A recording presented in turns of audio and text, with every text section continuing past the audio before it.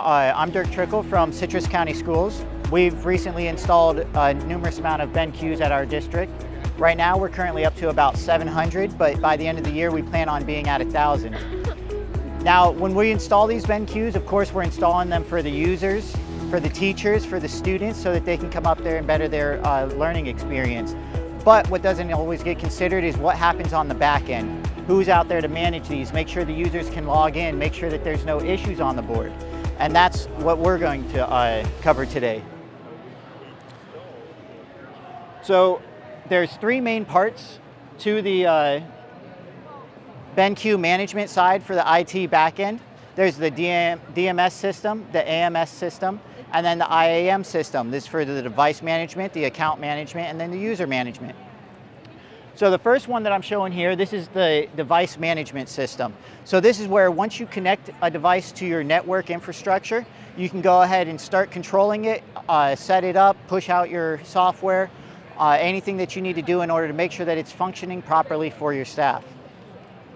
So as you see, I have all my BenQ boards laid out on the board here. Initially, I can look at, we have 662 BenQs active in our district. Now, to just have a huge list of those to try and find what is where is going to be a major headache. So what you can do is you can then separate these into groups. So for our district, we have each group separated by the school or location that the BenQ is installed. And that way, if there's a problem at that site, we can go right to it and see what we can find out. So for instance, right here, I have one of our schools, FCE. I can see that this board is currently active. So I'm going to go ahead and tap on the board. That brings up a new menu where I can control the aspects of the board. So for us, we have a specific naming convention. We put our location, we put what this is, and then we put our room number where it's stored inside of the building. This is modifiable at the touch of a button. You can go ahead and call it whatever you need to do, make it specific to your naming conventions, rename it, and it saves it right to the board. Now this won't only rename it on this system here, this will push it out to the board itself so that everything coincides.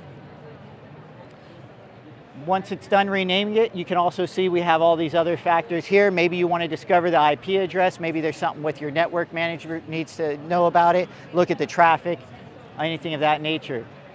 On this next tab here, we can actually control the features of the board themselves. So if this board is on and I know it's in between classes or there's no reason for it to be running, maybe I want to throw it to standby. Maybe it's in standby right now and I know that there's about to be a huge presentation there in about 15 minutes for my administrator. I can pop it back over to on and have everything ready for them. We then also have where if the remote gets locked, stop being able to use the IR feature on the board. We've had teachers who've accidentally have activated that. Instead of us having to go out to the site in order to manually fix it for them, we can do it right from our location in our district. Tap it back off, tell the teacher to go ahead and try out their board and they're ready to go. You can see there's also key lock, same thing. This will deactivate the keys on the front of the board. Teacher accidentally does this. We remotely go ahead and change that setting. At the end of the day, we know this school is empty. There's no reason for this board to be on. I can go ahead and I can shut down the board or I can cause it to restart. Now, as I said, it's the end of the day. I shouldn't have to go and manually shut down all these boards. So right down here at the bottom, I can set a schedule. In our district, we know that the classrooms are cleared out at 7 o'clock. So we'll go ahead and we have a schedule set that every day at 7 o'clock, if this board is accidentally left on by the teacher in that classroom, it'll manually shut itself down. Conserves power, saves the life of the board, makes it that no one can just walk in and start playing with our equipment without going through those extra steps. Now, not only that, but these boards do occasionally have an update. The software that we install on them occasionally has an update. We don't want to have to go out to each one of these boards and manually stick in a USB drive and try and get this updated. So we go ahead and we use the software management side. Now, each one of these pieces of software is Android APK. Most of them do come from BenQ themselves, but as you can see, something like Chrome, we go ahead and provide that to our staff. We can go through our list. Zoom, we manually provide that to the staff. So if we wanted to upload any piece of this software, if it wasn't already installed, we can hit our plus sign. it's going to bring up our list of our software, my apps, whatever we've tested out and proven to be working, and we can select it, push it out to our district. Or we can go over to the BenQ apps, this list that they already provide for us, a lot larger list than my apps, of course, but we can push those out to the teachers as well. This way they don't have to try and figure it out on their end, or we can make sure that every board is standardized by what we feel is necessary to operate a classroom efficiently. Now, right here you can see I can check for a device update. When you go to update any tablet or Android device, you know that it takes a little time to run through the firmware, that you don't want to disrupt the teacher's teaching habits. So you can actually schedule this update to go at a specific time, or what we do in our district, we set a time when we know the classrooms are empty. As I said, these boards shut off at 7 o'clock. One day a week, I go ahead and have the boards turned back on. They turn on for a 3-hour period. I can manually go in here or have it scheduled for the update to go ahead and push out to every board in our district. It installs, doesn't disrupt the teacher. Teacher comes in the next morning with a brand new setup and is ready to go with all the latest updates. So then, in order to get all this software in this area, we actually have a software management system. Now I've already opened it up on this other tab here. Oh, not that one. This one. So from this, once again, we're looking at my apps. These are all the apps that we've made available to every board in our district. By placing all these apps on here, I can then choose what I want to do with this app, push it out. It tells me what version it is. Or if, say, for instance, Chrome, we know is always coming out with a new update, that we need to get a new one out there onto the boards, we can actually upload that software here. We click our update button. Now, or what boards I have a choice to go ahead and install it. So every one of these boards I can select. I can do up to 30 boards at it simultaneous and push the update out to them. So those are my apps. Here we have BenQ's. Once again, their app is significantly larger than ours. And then we actually have the device firmware that we can push out. So all that is done from the software management side. Now, if a teacher calls me up, their board's up to date, they tell me, I can't log into this board, or I was logging into it yesterday, everything was working fine, today there's some issue with my credentials.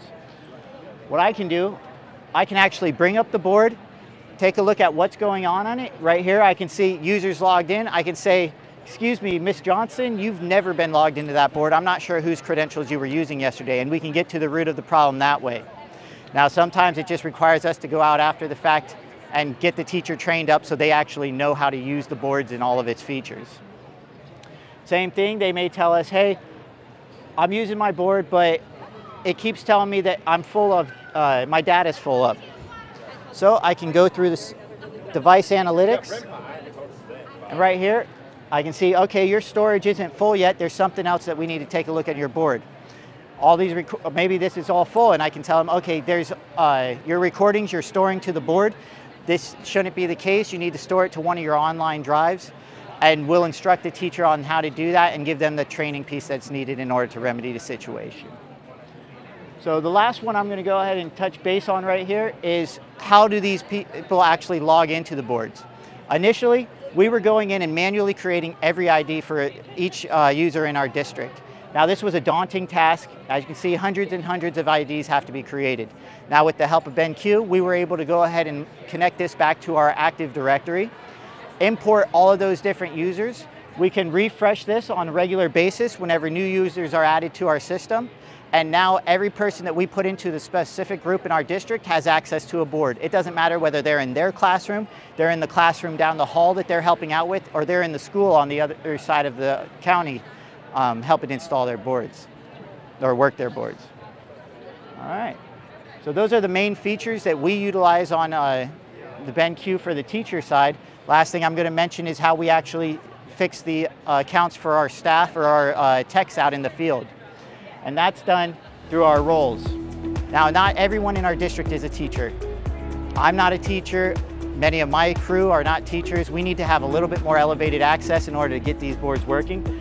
So BenQ provides us with several accounts or account roles, or we can create new account roles that we can go ahead and specify, okay, you're able to do this feature of the board, you're able to go ahead and update this on the board.